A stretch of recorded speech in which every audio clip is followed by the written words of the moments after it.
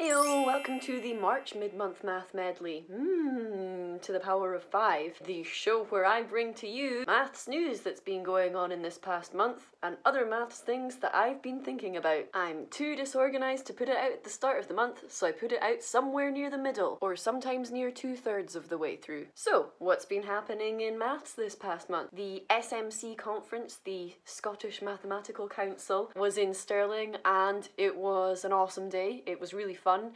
Heather the Weather Reid, who you might remember if you were around in the 90s, did the keynote and she spoke quite strongly about what makes math difficult, why some people dislike maths, and how important numeracy and scientific literacy is for tackling and even just understanding some of the world's biggest issues. And she spoke a lot about climate change and its impact and how we need maths to understand climate change. Obviously herself being a weather person, a meteorologist, that is the proper word for weather person.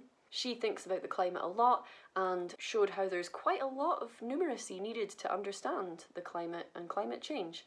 And we will speak later on about maths in big issues. I also got to hang around backstage with Chris Smith, the maths legend. Maths news that basically became real news this month. Matt Parker released a book and everyone loves it. I got it a few days ago and I'm already on page 33. It's really funny and interesting. I've got chocolate on the front of mine already. It's easy to read and I reckon if you had about 3rd or 4th year high school level maths that there's nothing in here that you wouldn't understand. It's accessible and super cool and you can't help but read it in an Australian accent. Matt Parker's also going to be at the Edinburgh Fringe this year, so cannot wait for that. And yes, no March Maths news channel would be complete without talking about Pi Day. Now obviously I am putting this video out a little bit too late for Pi Day, but that's fine because Pi Day is just a useful marker to let you know there's only pi months left until the real event, Tau Day.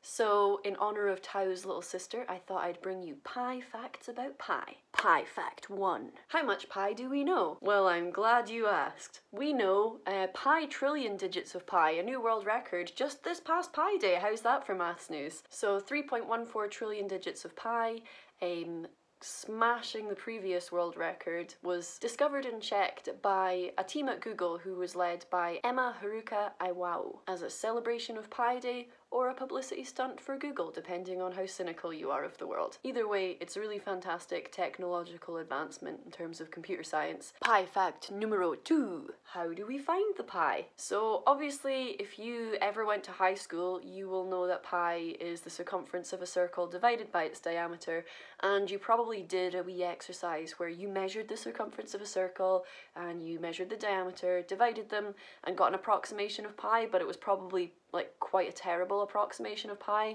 It's a very nice formula, but it's not a very accurate formula for calculating pi. And as you can imagine, in the modern day, we just use like tons of computing power. Like, I can't stress how much computing power this takes to find trillions of digits of pi. You can do a few digits of pi yourself, and you should. So think of like a team of computers all working together for months and months and months just on crunching the numbers on a few formulas. That's how pi is found.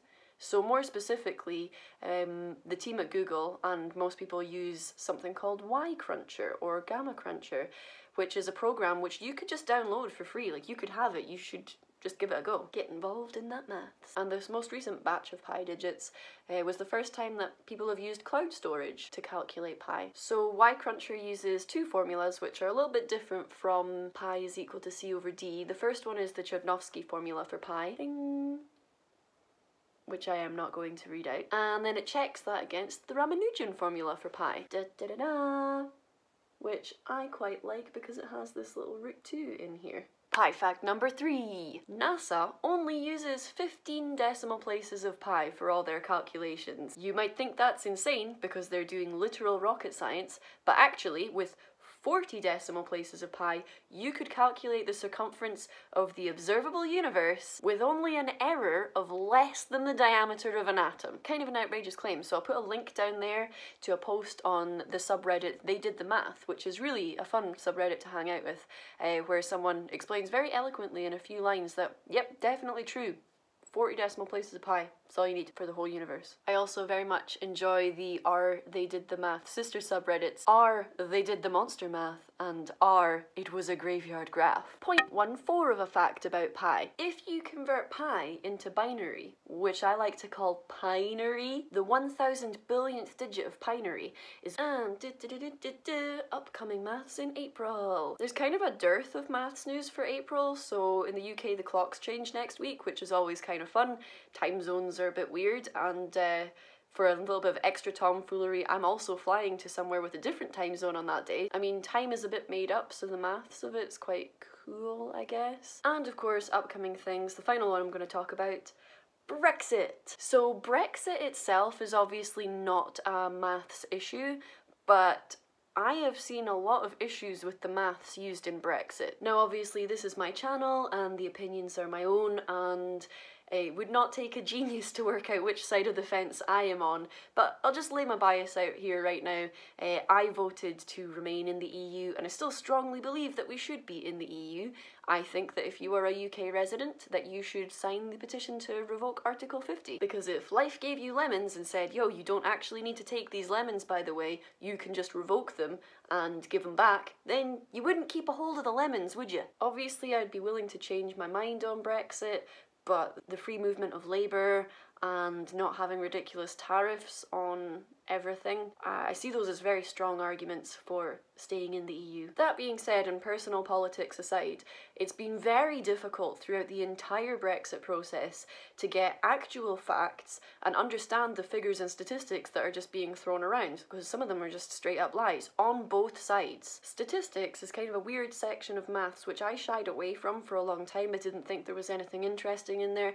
I was wrong. There are some very cool things about statistics, but statistics are definitely not intuitive to human beings. Even in Matt Parker's new book, Humble Pie, he talks about how there's certain kinds of maths that humans just innately kind of come pre-programmed with. Most young children think logarithmically. Sounds very fancy, but it means you think in terms of multiplication instead of addition. Statistics, on the other hand, nearly never works out to how you first think it will. And in order to decipher what's actually going on and understand all of the statistics and everything that's in the media, be numerate and scientifically literate on big issues, and just understand what is happening, which is super important if you're going to participate in a democracy. You have to sharpen those skills. So I'm going to recommend two books.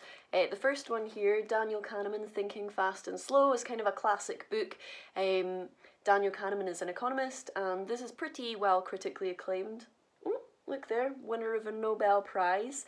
And this just kind of goes through common thinking fallacies and the problems you have when you think fast instead of taking your time and thinking slowly. Another really good book to battle your way through the barrage of ridiculous averages and made-up numbers from another Daniel, Levitin, which is a field guide to lies and statistics, which is exactly how it sounds. Quite a funny book too. And if books aren't your thing, or you just don't have the time, a really good podcast I would recommend is More or Less, Truth Behind the Stats, which interestingly enough is produced by the BBC but has no qualms when it comes to calling out BBC's dubious numbers in maths headlines. They haven't spoken about Brexit in about a month on that podcast, but they do have really interesting topics every week. They kind of model really well how you should approach reading a statistic in a newspaper and then fact checking, or maybe even if you're not heavily fact checking stuff, just kind of running through the process in your head to work out if this is a reliable statistic or not. So in short, be aloof and be open-minded and really think about any numbers that you rely on when you're making big political decisions. Have opinions, let people know your opinions, but be polite and be civil. Unlike in pure maths, unfortunately, when it comes to politics, there's no big truth or proof that we can find that's out there somewhere that's all beautiful and pure. You're always just trying to find the closest approximation that you can. Who knows what will be happening in a month? Calculate your probabilities now. I'm not sure if the universe is actually really small or if pi is just really long.